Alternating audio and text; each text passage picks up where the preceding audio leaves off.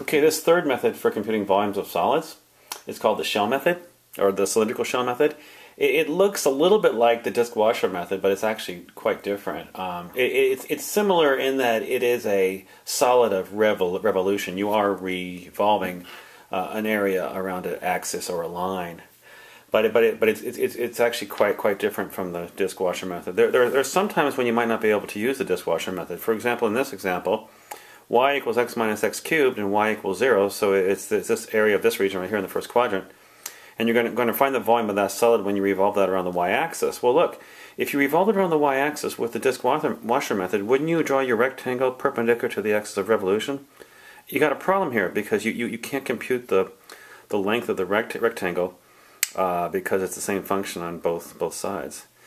So what we're going to do is instead we're going to draw our rectangle parallel to the axis of revolution, and when you revolve that around that area of that rectangle around the y-axis, you get what's called a shell. And the thing to, well, so what is the volume of this shell? Well, the volume of the shell, if this is x sub I star here, if that's the distance that it is away from the y-axis, it's going to be 2 pi times x sub I star times f of x sub I star times delta x. That's what the volume turns out to be. Why is that?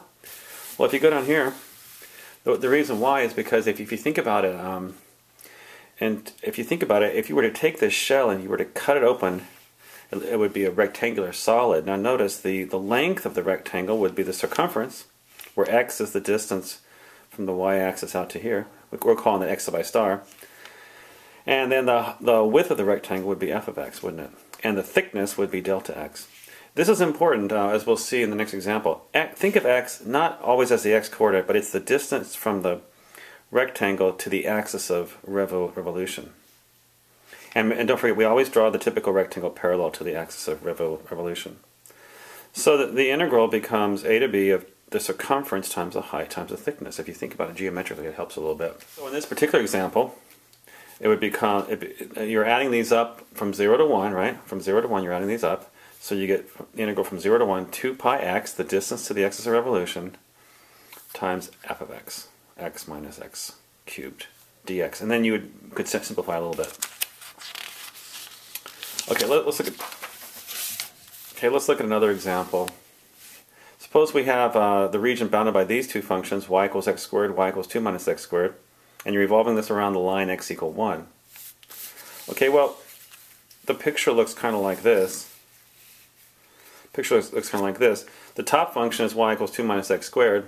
The bottom function is y equals x squared, and you're revolving this area, this region around the line x equal 1. Again, you could not use the disk washer method because, remember, with the washer method, you draw your rectangle perpendicular to the axis of revolution, and you have the same function on both sides. So we're going to use the shell method.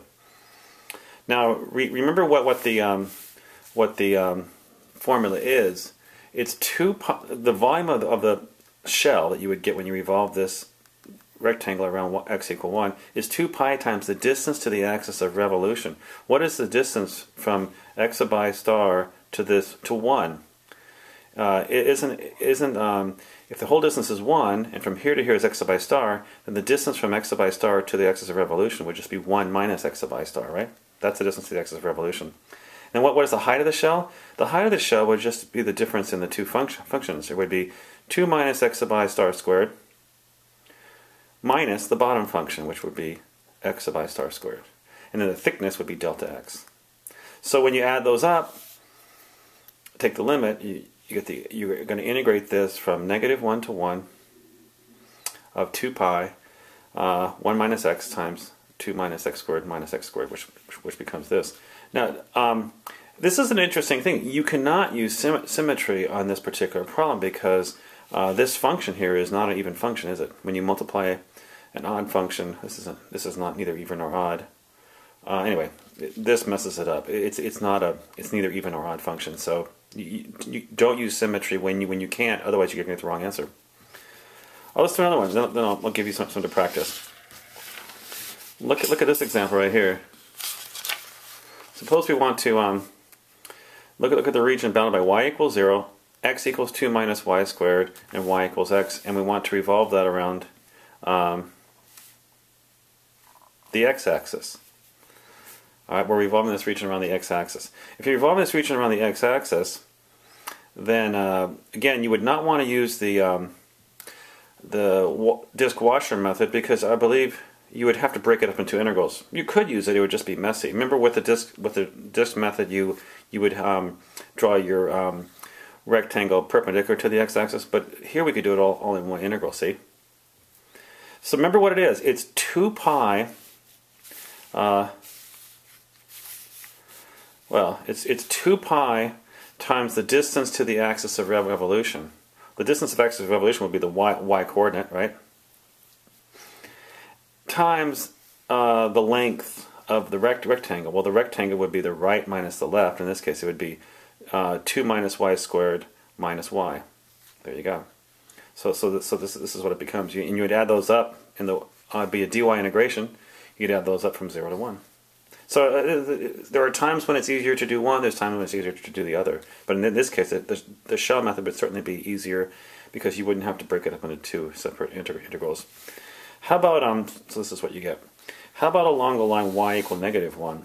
If you wanted to revolve it around the line y equal negative 1, then what happens is the distance to the axis of revolution becomes different. You're still adding them up from 0 to 1. You're adding these up from 0 to 1. But what is the distance from this y coordinate to the line y equal negative 1? What is the distance from here to here?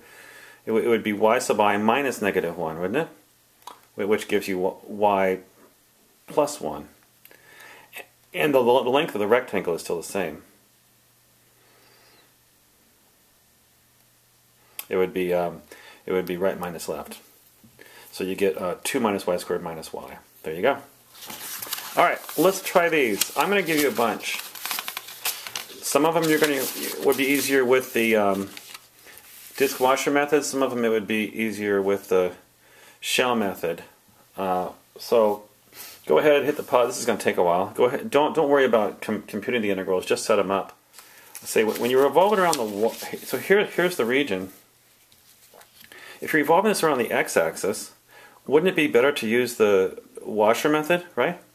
Because it seems reasonable to draw this rectangle perpendicular to the x-axis. You could do it all in one integral. So what would it be? It would be pi. It would be pi. Well, you're adding these up from 0 to 2. Pi, the outer radius squared minus the inner radius squared. Remember that? So the outer radius squared would be x plus 2 squared minus the inner radius squared, which would be x squared squared, which becomes this. Now, when you revolve it around the y-axis, then it would be better to use the shell method. The interesting thing is, notice I'm still, the rectangle looks the same, but when you revolve around the y-axis now, you're actually using the shell method here. You're going to add up these concentric shells from 0 to 2, right? And it's 2 pi times x. X is the distance to the axis of revolution, so it would just be 2 times the x coordinate, times the height of the rectangle, which would be top minus bottom, dx. There you go. Now, what about along the line y equal negative 1? Well, in this case, wouldn't it be easier to use the washer method again? Because you could do it all in one integral here.